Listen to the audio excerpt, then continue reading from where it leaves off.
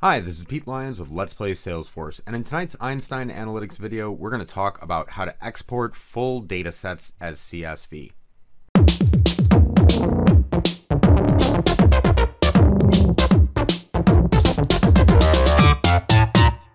So just a quick disclaimer before anybody watches this video and realizes it's not complete.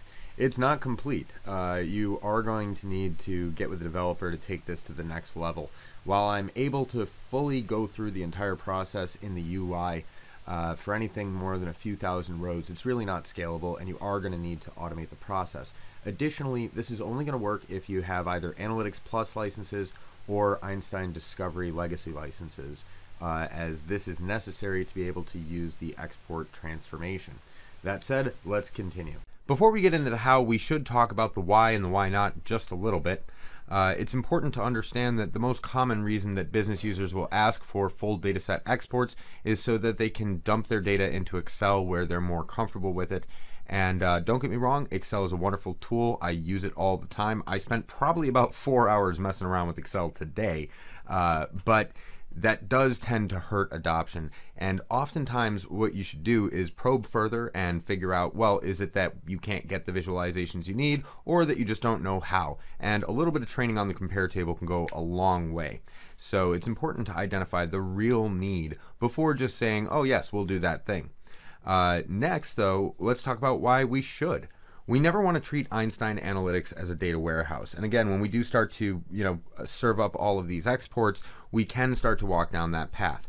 But, what if we can't adhere to the best practice where any given data set can be restored from its data flow, and that data sets are always continually being purged and refreshed? What if we are snapshotting data? For example, maybe you have a trended report in analytics, or maybe you've built out a custom snapshot solution of your own, or even leveraged the new snapshotting template. Well, then you kind of don't really have a backup. So it's not really so much the Salesforce side that I'm worried about. They've got geo-redundant backups. They're pretty good about this sort of thing. I mean, they kind of have to be. It's really more about human error, and it's about best practice. You should always take a backup, and then you should back up that backup, and then you should back up both backups of the backup and put those in your backpack and take them somewhere safe. You never know. If you, let's say that you go to update something in your data flow and you accidentally break your snapshots, well, guess what? They're not coming back. You do have that restore data set functionality, but what if you don't necessarily notice that you screwed it up until 3 or 4 or 5 refreshes down the line? That dataset restore functionality is only going to go back a couple of versions. So if you can make a backup of this kind of data, it's ideal to do so. So best practice, again, always make sure that your data sets can be recreated by the data flows that govern them, but and that any external data can be restored from the source.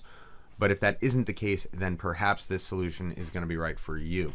So now let's jump into the fun part. How do we do this? So Tim Bizold recently published this document. It is not officially supported, so if it doesn't work, feel free to post on the community, but don't log a support ticket because it's not officially supported. But what this is actually driving off of is the original export node that was created to facilitate sharing data sets from Einstein Analytics to Einstein Discovery.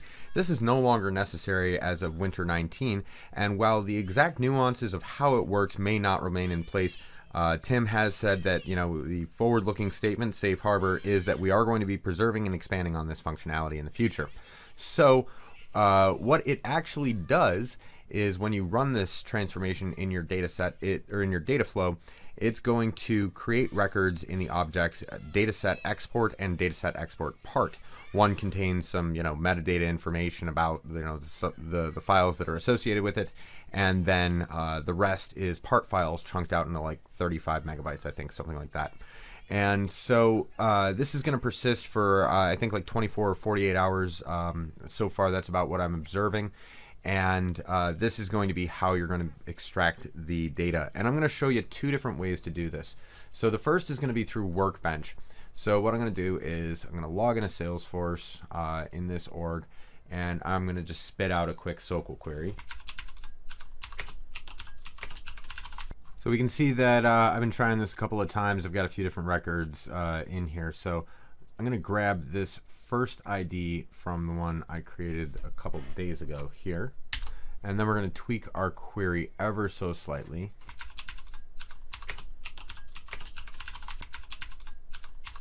And now we actually see the individual file itself and all of our lovely data. And yes, this single line of base 64 is our entire data set. And don't give up yet. I know this is a little laughable, but we're getting there. We're getting there. And he actually does not recommend that we do that this way. So I'm going to show you what Tim actually suggests. And that is instead that we use a GET call through the REST API. So that's broke. This duplicate over here, and we're going to do, let's see, utilities, REST Explorer. I'm going to then put my part ID in there. If I can get it on the clipboard. Let's see what I got over here. Yeah, I'm going to use the query editor as a notepad. So now we're going to put that part ID into this instead. And so here's our actual raw response. And so we do get this nice side scrolly bit here. These are all of our column headers. And then here's our actual CSV file with all of our data in it. So now, how do we export this as a CSV? Well, first, I'm going to click here. And then I'm going to do this for a while. Hang on, wait for it. It's only 7,000 rows. So from there I was able to actually get the data into a text editor, save it as a CSV file, and then open it in Excel. So proof of concept has been established, but I'm not really feeling that we're quite there yet. So it got me thinking. I'm looking at this data file field, which is in base 64, so while it's heavily encoded, like this is just a ton, and this is only 7,000 rows. So I needed to test it against something a little bit more robust. So what I did was I hopped into the data manager and I made this ugly little ladder here. So all I'm really doing is I'm getting my churn data, and then I'm using compute expressions to clone it out 20 times. Then I append those together, and then I clone that another 10 times. So for every row that I started with, I now have 200 rows, and my 7,000 row data set is now up to about 1.4 million rows. And if we kind of step forward just a little bit, I got it loaded up right here. So if we take a look at that exports part files, we see we've got 13 different files in 35 megabyte chunks. But it occurred to me, you know, hey, that's a field on an object. So I wonder if it's accessible to the data loader. And so that was my next line of attack. So now I've tweaked my query a little bit to grab the one that's got 1.4 million rows on it. And I was able to successfully extract the one that only had 7,000 rows. And when I grabbed the data file field with that, I'm able to drop that into a base 64 decoder. And if I just click decode, we do see that it does output the actual CSV file, which you know, might not be a pretty thing, but it does actually work. So this means that that field, it does contain all of our data. So then I pop this into a data loader query editor, and I just hit finish.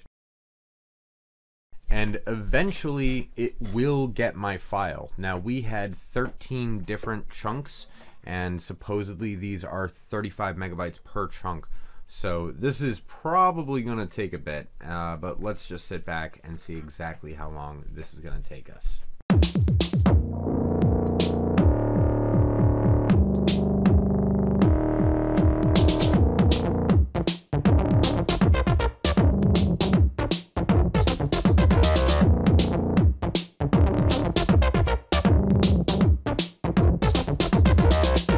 So I was actually really surprised at how quickly that downloaded, enough that I didn't really think that I had gotten my data correctly. I'm going to have to wait until I edit to see the exact time, but I should be showing it on the screen right about now. And it was a lot less time than I would have thought for a half a gig. And the next big challenge was just getting that to open in Excel. I actually had to disable hardware acceleration in order for it to do this. So again, you know, we can just take this this raw response and we can copy it into our base 64 encoder. But again, this is not a scalable solution so far at high volume, because I've also got like 17,000 rows of what I'm about to drop in here. And I'm not going to do this 17,000 times to back up one data set that's only got 1.4 million rows in it. But it does, again, it does spit out our CSV data. So far, things are actually looking extremely promising. But unfortunately, this is where we leave the realm of skills that I have, and we start to get to the point where I would need to work with a teammate on this one. So I've got several different approaches that I think are viable, and I'd like to hear what you guys have to say in the comments. I think that the next step would either be to use SSIS to make a REST call and get the data, pull it down that way, and then parse through those CSVs that get downloaded, convert them from base64 and into actual CSV format for our files. Or we could similarly write a script for Windows PowerShell that we could do the same thing, where we would call data loader command line. We would then download that same set of data. We would loop over the part files and use the PowerShell functionality to decode the base64 into something that's actually usable. And then we also need to take into consideration, how are we going to schedule this? How are we going to maintain this? How are we going to prevent errors from happening? So at this stage, I think we've really achieved a proof of concept that says, yes, we can actually do this, and these are the directions that we need to go and think in. But for the rest of that, I leave it up to you. So if you enjoyed this video, please like, subscribe, and tell a friend. But as always, thanks for watching.